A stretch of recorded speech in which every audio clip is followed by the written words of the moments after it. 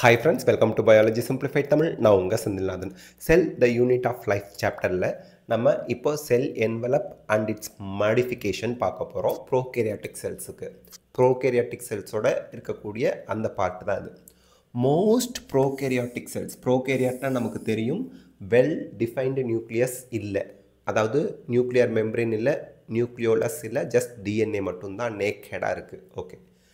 Particularly, bacterial cells have a chemically complex cell envelope. Envelope na border, வெளியில இருக்கிறது. Cell சுவர், cell wall தான் envelope. சுத்தி cover அதான் envelope னு சொல்லுவோம். ஒரு செல்லுக்கு கவரா இருக்கிறது cell wall தான். அப்போ bacterial cell wall வந்து complex cell envelope இருக்கு chemically. அப்படின்னா என்ன அர்த்தம்? ஒரு கெமிக்கலால் ஆனதில்ல, group of chemicals சேர்ந்து group of different layers நமக்கு அந்த envelope இருக்கு. ஓகே, அந்த envelope அப்படிங்கிறது more than one layer இருந்தா காம்ப்ளெக்ஸ்னு சொல்லிடுவோம். and more than one chemical அதில் இன்வால்வ் ஆயிருக்கு ஃபார்மேஷனுக்கு. The cell envelope consists of tightly bound 3-layered structure. 3 layer அதில் இருக்கு செல் வால்ல, பாக்டீரியா ப்ரோகேரியாட்ல. The outermost glycocalyx, வெளியில இருக்கிறது glycocalyx, followed by the cell wall. Glycocalyxக்கு அடுத்து cell wall and then the plasma membrane. அப்ப நல்லா கவனிங்க, glycocalyx இப்படி இருக்கு, outerல glycocalyx, ஓகேங்களா? அதுக்கு அடுத்து cell wall, அதுக்கு அடுத்து plasma membrane, PM னு எழுதிடுறேன்.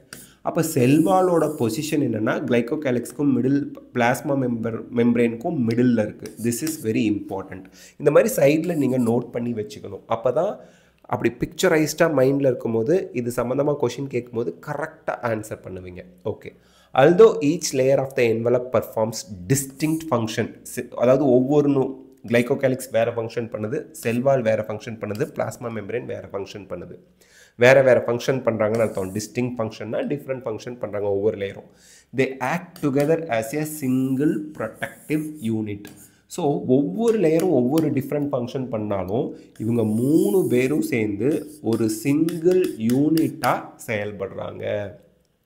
ஓகே, அது என்னது? ப்ரொடெக்ஷன் பண்ணுறாங்க, பாதுகாப்பு கொடுக்குறாங்க.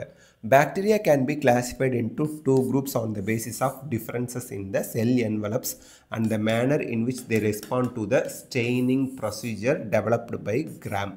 Gramங்கிற சயின்டிஸ்ட்டு பாக்டீரியாவை கலர் பண்ணி பார்த்தாரு. அந்த கலர் ஆகிறத வச்சு கிராம்ங்கிற சயின்டிஸ்ட்டு பாக்டீரியாவுக்கு கலர் போட்டார். கிறிஸ்டல் வயலட் அப்படிங்கிற ஒரு கலர் போட்டார், அப்புறம் சாஃப்ரனின் அப்படிங்கிற ஒரு கலர் போட்டார். கிறிஸ்டல் வயலட்டுங்கிற பர்பிள் கலரை அப்படியே ரீட்டைன் பண்ணிட்டு இருந்தால் கிராம் பாசிட்டிவ். அதை ரீட்டைன் பண்ணாமல் சாஃப்ரனின் ரெட் கலரில் இருந்துச்சுன்னா அது கிராம் நெகட்டிவ். கிராம்னு பேர் வர்றதுக்கு காரணம் அந்த சயின்டிஸ்ட் தான் அந்த ஸ்டெயினிங் ப்ரொசீஜரை கண்டுபிடிச்சார். Those that take up gram stain, violet கலரில் இருக்கும், அதை கிராம் பாசிட்டிவ்னு சொல்லுவாங்க. கிராம் ஸ்டெயினை அக்செப்ட் பண்ணிக்கும். அண்ட் அதர்ஸ் டு நாட், அதாவது அந்த கிராம் ஸ்டெயினை ரீட்டைன் பண்ணாது, அதை கிராம் நெகட்டிவ் அப்படின்னு கிராம் வந்து கிளாசிஃபிகேஷன் பண்ணார். அப்போ பாக்டீரியாவை ஸ்டெயினிங் கலர் என்ன கலர் எடுத்துக்குது அப்படிங்கிறத பேஸ் பண்ணி கிராம் ஸ்டெயினை எடுத்துக்கிட்டால் கிராம் பாசிட்டிவ், எடுத்துக்கிச்சுன்னா பாசிட்டிவ், எடுக்கலைன்னா நெகட்டிவ் அப்படின்னு கிளாசிஃபிகேஷன் பண்ணாங்க. ஓகே, அது பேஸ்ட் ஆன் த ஸ்டெயினிங் கலரை பேஸ் பண்ணி. கிளைகோகேலிக்ஸ் டிஃபர்ஸ் இன் காம்போசிஷன். கிளைகோகேலிக்ஸ் தெரியும், அவுட்டர் மோஸ்ட் லேயர். நீட்டில் ஆல்ரெடி அசஸ்ட் ரீசனில் இது கேட்டிருக்காங்க. Glycocalyx differ in composition and thickness among different bacteria. Different bacteriaல glycocalyx வேறு திக்னஸ்லையும் வேறு காம்போசிஷன்லையும் இருக்குது. அது எந்த கெமிக்கல்னால ஆனது அப்படிங்கிற காம்போசிஷனில் டிஃபர் ஆகுது. It could be loose sheath. ஷீத்னாலே கவர்னு அர்த்தம். நிறைய இடத்துல ஷீத் வரும். ஷீத்னா கவர் பண்ணிக்கிட்டு இருக்கிறது கம்ப்ளீட்டாக அப்படின்னு அர்த்தம். லூஸாக கவர் பண்ணிகிட்டு இருந்தா அதை வந்து ஸ்லைம் லேயர், சளி மாதிரி இருக்கும். ஸ்லைம்னா வள குழன்னு சளி மாதிரி இருந்தால் தான் ஸ்லைம் லேயர்னு சொல்லுவாங்க. இன்சம் சில இதில் ஸ்லைம் லேயர் லூஸ் ஷீத்தாக கிளைகோகேலிக்ஸ் இருக்குது. While in others it may be thick and tough, நல்லா ரஃப் அண்ட் டஃப்பாக ஸ்ட்ராங்கான கவராக இருக்கும். அதை கேப்சியூல்னு சொல்லுவோம். எப்போவுமே கேப்சியூல்னாலே rough and tough, thick and டஃப்பாக இருக்கக்கூடிய கவர். அப்போது கிளைகோகேலிக்ஸ் ஸ்லைம் லேயர் மாதிரி வள குழன்னு லூஸ் ஷீத்தாக இருக்கலாம், அல்லது கேப்சியூல் மாதிரி திக் அண்ட் டஃப்பாக இருக்கலாம். அது பாக்டீரியாவுக்கு பாக்டீரியா மாறும். The cell wall determines the shape of the cell. அது தெரியும். போன தடவையே படித்தோம். பேசில்லஸ் உருளை வடிவத்தில் இருக்குது, காக்கஸ் வட்ட வடிவத்தில் இருக்குது, விப்ரியோ கமா ஷேப்பில் இருக்குது, ஸ்பைரில்லம் ஸ்ப்ரிங் ஷேப்பில் இருக்குது. இந்த ஷேப்பை கொடுக்கறதே செல் வால் தான். The cell wall determines the shape of the cell and provides strong structural support to prevent the bacterium from bursting or collapsing. எப்போ பாக்டீரியா வெடிக்கும் பர்ஸ்டிங்னா தண்ணி ரொம்ப உள்ளே போணுச்சுன்னா வெடிச்சிரும். அப்படி வெடிக்காமல் இருக்கிறதுக்கு செல் வால் ஹெல்ப் பண்ணுது. கொலாப்சிங்னா என்ன அர்த்தம்? கொலன்னு போயிடுறது, செதஞ்சு போயிடுறது. அப்படி இல்லாமல் அந்த பாக்டீரியாவை அதோட ஷேப்பை ஸ்ட்ரக்சரை மெயின்டைன் பண்ணுறதுக்கு செல் வால் ஹெல்ப் பண்ணுது. The plasma membrane, glycocalyx படிச்சாச்சு, செல் வால் படிச்சாச்சு. அடுத்து plasma membrane is selectively permeable. அப்புறம் என்ன அர்த்தம்? வேணுங்கிறத உள்ளே விடுவாங்க, வேணாங்கிறத உள்ளே விட மாட்டாங்க. வேணான்றதை வெளியே அனுப்பிடுவாங்க, வேணுன்றதை வெளியே விட மாட்டாங்க. குழப்பில் இல்லை, okay. The plasma membrane is selectively permeable in nature and interact with the outside world. வெளி உலகத்தோட இன்ட்ராக்ட் பண்ணுறது அவுட்டர்மோஸ்ட் glycocalyx கிடையாது, செல் வால் கிடையாது. இன்னர்மோஸ்ட் லேயரான பிளாஸ்மா மெம்பரேன் தான் இன்ட்ராக்ட் பண்ணி வேணுங்கிற ஆளை மட்டும் உள்ள அனுப்பும். வேணான்ற ஆன்டிபயோட்டிக்லாம் வந்து துரத்தி விட்ருவோம். ஏன்னா ஆன்டிபயோட்டிக் போணுச்சுன்னா பாக்டீரியாவை கொண்டு போடும் இல்லையா, அதனால். சரிங்க. This membrane is similar structurally to the eukaryotes. NEET question note பண்ணுங்கள். எந்த லேயர் பாக்டீரியாவுக்கும் அதாவது ப்ரோகேரியாட்டுக்கும் யூகேரியாட்டுக்கும் சிமிலராக இருக்குது? Plasma membrane. பாக்டீரியாவில் இருக்க பிளாஸ்மா மெம்பரேனும் நமக்கெல்லாம் யூகேரியாட்ஸ்க்கெலாம் இருக்குல்ல அதில் இருக்கக்கூடிய பிளாஸ்மா மெம்பரேனும் ஸ்ட்ரக்சர் வந்து செமி ஃப்ளூயிட் ஸ்ட்ரக்சராக ஒரே மாதிரி தான் இருக்கும். A special membranous structure is the mesosome which is formed by the extension of plasma membrane into the cell. இப்போது பாக்டீரியல் செல் வால் இப்படி இருக்குது, செல் மெம்பரேனோட எக்ஸ்டென்ஷன் உள்ள நோக்கி எக்ஸ்டென்ஷன் ஆகியிருக்கும் பிளாஸ்மா மெம்பரேன். அந்த உள்நோக்கி இருக்கிற எக்ஸ்டென்ஷன் தான் மீசோசோம் அப்படின்னு சொல்வோம். ஓகேங்களா, மீசோசோம். ஸோ இந்த மீசோசோம் வந்து these extension R in the form of வெசிக்கிள்ஸாக இருக்கலாம். வெசிக்கிள்ஸ்னால் இப்படி மீசோசோம் இருக்குன்னா இப்படி இருக்கிறது வெசிக்கிள்ஸ் அப்படின்னு சொல்லுவாங்க. அல்லது டியூபியூல்ஸாக இருக்கலாம், நீளமாக இருந்தால் டியூபியூல்ஸ் அப்படின்னு சொல்லுவோம். லேமல்லே அப்படின்னா இப்படி அடுக்கி வச்ச மாதிரி இருந்தால் அதை லேமல்லேன்னு சொல்லுவாங்க. வெசிக்கிள்ஸாக இருக்கலாம், டியூபியூல்ஸாக இருக்கலாம், லேமல்லேவாக இருக்கலாம். லேயராக இருந்தால் அதை லேமல்லேன்னு சொல்லுவாங்க. யார்? மீசோசோம். தே ஹெல்ப் இன், மீசோசோமோட ஃபங்க்ஷன் என்ன? They help in sell wall formation. Sell wall ஃபார்மேஷனுக்கு help பண்ணுது மீசோசோம். டிஎன்ஏ ரெப்ளிகேஷனுக்கு ஹெல்ப் பண்ணுது. அண்ட் டிஎன்ஏ ரெப்ளிகேட் ஆனதை டாட்டர் செல்ஸ்க்கு டிஸ்ட்ரிபியூட் பண்ண ஹெல்ப் பண்ணுது. அப்போ செல் வால் ஃபார்மேஷனுக்கு மீசோசோம் வேணும். டிஎன்ஏ ரெப்ளிகேஷன், ஒரு டிஎன்ஏ ரெண்டாக ரெப்ளிகேட் ஆகிறதுக்கு மீசோசோம் வேணும்.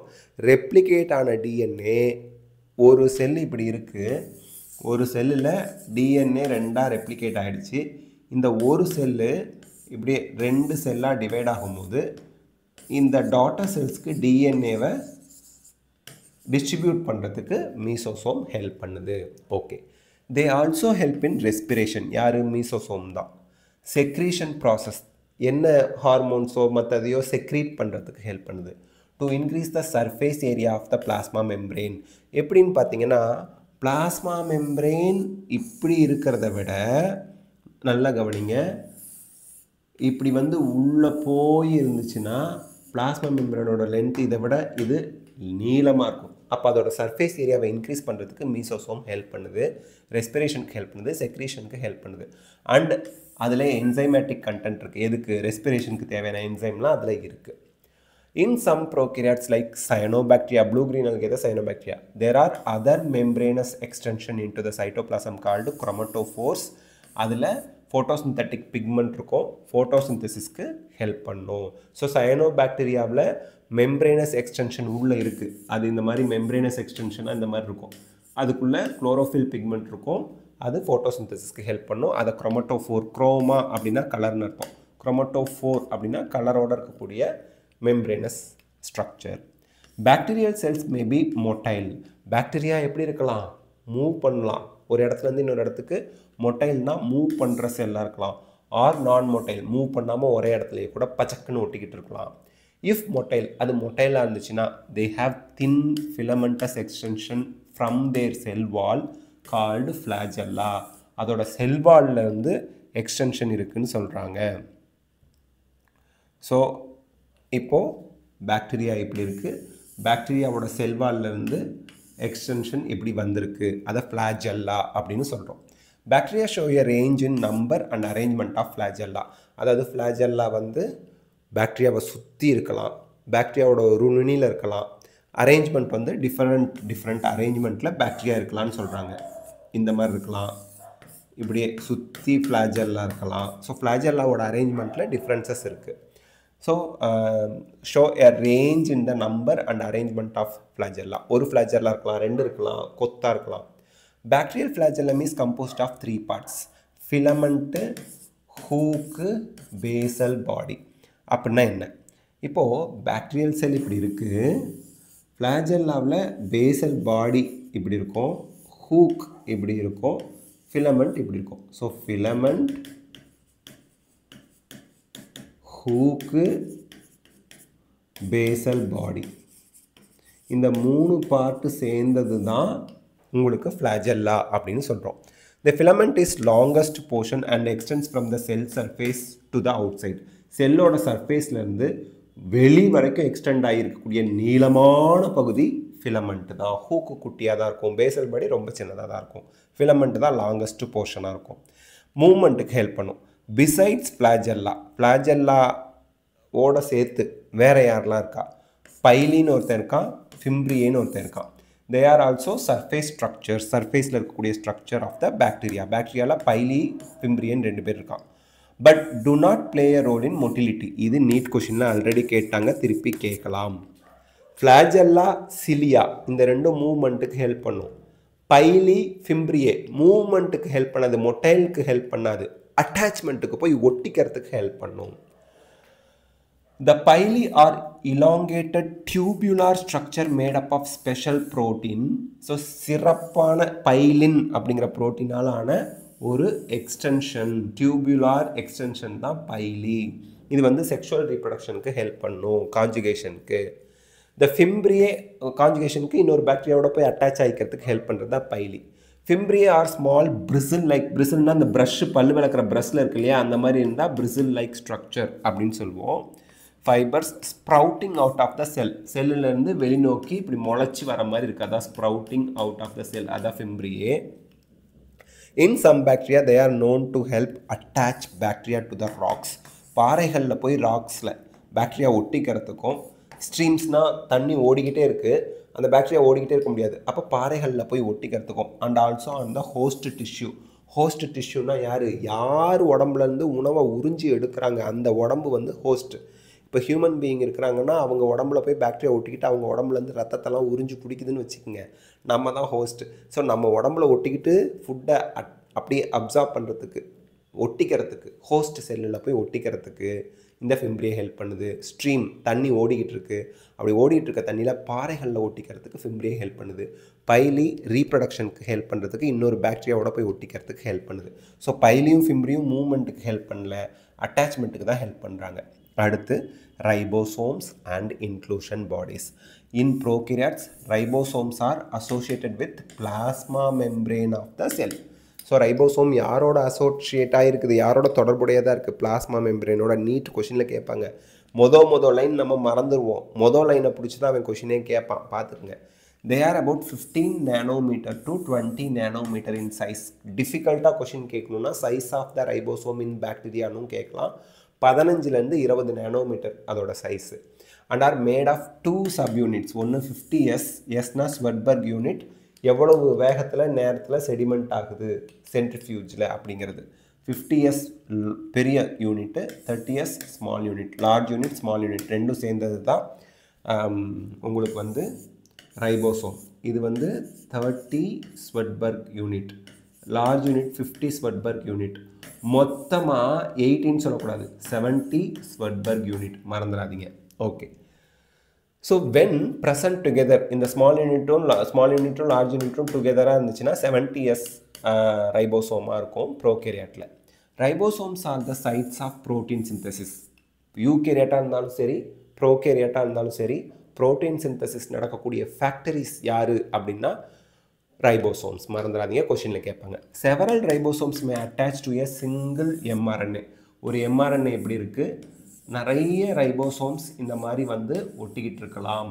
ஸோ நிறைய ரைபோசோம்ஸ், இந்த poly ribosome, poly many ribosomes இருக்குங்களா polyribosomes அது பாலிசோம்ஸ்னு சொல்லுவாங்க ரைபோவை எடுத்து பாலிசோம்ஸ்னு சொல்லுவாங்க and form a chain called polyribosomes or இந்த ரைபோவை அடிச்சிட்டா பாலிசோம்ஸ் ரெண்டும் ஒன்று தான் the ribosomes of a polysome translate the mRNA into protein so இந்த பாலிசோம்னா many ribosomes mRNA ஓட இருக்கு இல்லையா இது protein synthesis க்கு ஹெல்ப் பண்ணுது translation அப்படின்னா செல்லுக்குள்ள translationனா மொழிபெயர்ப்புன்னு அர்த்தம் கிடையாது protein synthesis க்கு இன்னொரு பேர் தான் translation okay next inclusion bodies னா என்ன சார் inclusion bodies அப்படிங்கிறது there is no membrane எதுவும் கிடையாது உயிர் இல்லை non living structures granules துகள்களை தான் நம்ம inclusion bodies அப்படின்னு சொல்லுவோம் ரிசர்வ் மெட்டீரியல்னா என்ன ஸ்டோர்டு ஃபுட் மெட்டீரியல் தான் ரிசர்வ் மெட்டீரியல் அப்படின்னு சொல்லுவோம் reserve material in prokaryote cells R stored in the cytoplasm in the form of inclusion bodies membrane இருக்காது துகள்களாக இருக்கும் உயிர் இல்லாதது துகள்கள் அவ்வளோதான் these are not bound by any membrane எதுவும் கிடையாது மெம்ப்ரேன் சிஸ்டம் எதுவும் கிடையாது அண்ட் லைஃப் ஃப்ரீ இன் த சைட்டோபிளாசத்தில் சுதந்திரமாக அங்கிட்ட இங்கிட்ட சுற்றிக்கிட்டு இருக்கும் எக்ஸாம்பிள் யார் பாஸ்பேட் கிரானியூல்ஸ் பாஸ்பேட் துகள்கள் அப்படின்னு அர்த்தம் கிரானியூல்ஸ்னால் சயனோஃபைசியன் கிரானியூல்ஸ் நீலப்பசும்பாசிகளில் இருக்கக்கூடிய துகள்கள் சயனோஃபைசியன் கிரானியூல்ஸ் கிளைகோஜன் கிரானியூல்ஸ் கிளைகோஜன் துகள்கள் கேஸ் வேக்யூல்ஸும் இருக்குது கேஸ்னால் அதில் காற்று இருக்கக்கூடிய வேக்யூல்ஸுக்கு சிங்கிள் மெம்ப்ரேன் இருக்குது மறந்துடாதீங்க case vacuoles are found in blue green and purple and green photosynthetic bacteria so photosynthetic பாக்டீரியாவில் blue green bacteria purple and green பாக்டீரியாவில் நமக்கு ஃபோட்டோசிந்தட்டிக் பாக்டீரியாவில் கேஸ் வேக்யூல்ஸ் இருக்குது so இதெல்லாம் நம்ம ப்ரோகேரியாட்ஸில் நம்ம நல்லா ஞாபகம் வச்சுக்கணும் யூகேரியாட்டிக் செல்ஸ் நெக்ஸ்ட் பார்ட் வீடியோவில் பார்க்கலாம் இந்த வீடியோ உங்களுக்கு ஹெல்ப்ஃபுல்லாக இருந்தால் லைக் ஷேர் கமெண்ட் பண்ணுங்கள் பயாலஜி சிம்பிளிஃபைட் தமிழ் சேனலுக்கு சப்ஸ்கிரைப் பண்ணுங்கள் பிகாஸ் யார் support is our strength thank you